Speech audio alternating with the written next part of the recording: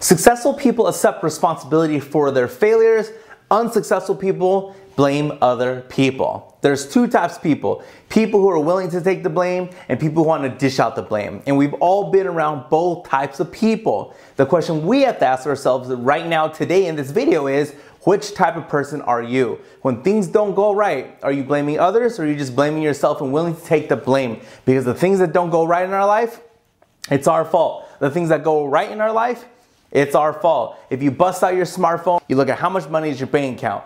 That number represents all the things that we've done up to this point that have gotten us to the point where we're at with our life right now. So are we going to take responsibility for that number or are we going to blame other people for that number? Remember, successful people accept responsibility for their failures. Unsuccessful people blame other people. Successful people say, this didn't work out. Now I know what not to do. Now let's do what's going to work for it to be a success. If you enjoyed this video, push like and share on social media right now.